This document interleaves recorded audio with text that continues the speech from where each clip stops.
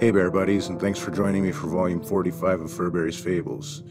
Today's story features the very talented team of Dark Little Voices. If you enjoy it, please show your support for our collab by hitting the like button and leaving a comment down below. And if you're new here, please consider subscribing. Today's story is Old Sarah and Her Jack-O-Lanterns by Lone Donut. Every Halloween, Old Sarah would carve pumpkins, and every year the neighborhood teenage boys would smash them. Sarah would spend hours, sometimes days, carving her pumpkins. She would carve and peel and scrape, making beautiful and terrifying designs on the orange flesh. Since her husband died some years ago, carving pumpkins became the only thing she would look forward to. Some asked her why she didn't keep them indoors, considering they would be destroyed within the day of being put out on the stoop. Sarah would sigh and say, I want the children to come to my door for candy. I'm alone and have no children or grandchildren. I like to see their costumes and see them smile. So yes, I put my pumpkins out in hopes that maybe one day they'll attract good children instead of bad. The neighbors pitied Sarah and would try to watch out for the neighborhood thugs. They would warn them and threaten to call the police if they saw anyone loitering a little too long near Sarah's house. But still, even with the watchful eyes of the neighbors, Sarah's pumpkins would still be smashed to bits within 24 hours.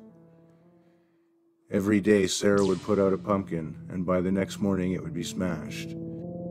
This continued until finally it was Halloween night.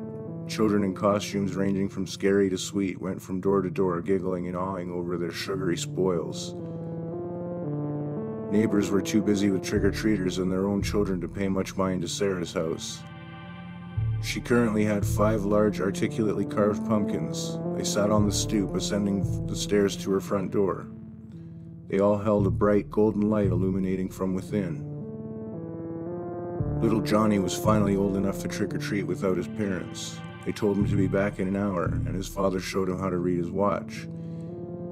He was dressed like Raphael from the Teenage Mutant Ninja Turtles, and was running from house to house. His orange jack-o'-lantern candy bucket swung violently to and fro as he went, but did not drop a single piece of candy. It was nearly full, and he had enough room for maybe one more house. He stood at the end of the path leading up to Sarah's porch. The lights in the house were dark, but the pumpkins lit up the front door in an eerie yellow light. He always heard about old Sarah and felt bad for her. He hadn't seen any other trick-or-treaters go up to her door. Slowly he opened the front gate and made his way up the path. It seemed so quiet, the sounds of children and families fading out behind him as he approached the old house. He wasn't sure why, but he was scared. Johnny stopped at the bottom of the stairs, peering up at the large oak door in front of him. He lifted one foot and placed it on the first step. His sneakers squelched as it landed something wet and sticky. Looking down, Johnny lifted up his foot to inspect whatever it was he had stepped in. Dark red liquid stained the bottom of his white shoe and coated the first step. It ran down the gray stone and pooled at the bottom. Johnny froze, and his eyes slowly traced where the liquid was coming from. Pouring out of the corners of every carving, the river of blood dripped. It seeped out of their mouths and out of the corners of their eyes, yet their candles still glowed. The pumpkins watched Johnny with wide blood-stained grins. Little Johnny didn't even notice when he wet himself in his costume. The next morning, the town was finally told what had happened. The previous night, Sarah had finally caught the boys who were smashing her pumpkins. Police weren't sure how she did it, but she somehow got the boys to enter her house, where she proceeded to chop them up. After slicing their heads from their bodies, Sarah carved their faces. She scooped out their eyes, sliced off the nose, and carved smiles and grimaces onto their lips. She then proceeded to place each head into pumpkins and place a small tea-light candle on their tongues. Happy with her work, she placed them on her porch and awaited her first trick-or-treater. Bullshit. Nick said, slapping his knee for emphasis. I held my hands up and laughed. Swear to God, my mom was a kid when it happened. Said she saw one of the pumpkins herself.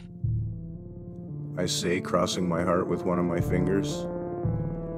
Nick chugged the rest of his Bud Light and chucked it over his shoulder into the woods behind him. Frank sat to the side, watching me seriously. No shit? He said, leaning forwards and clasping his hands together. No shit.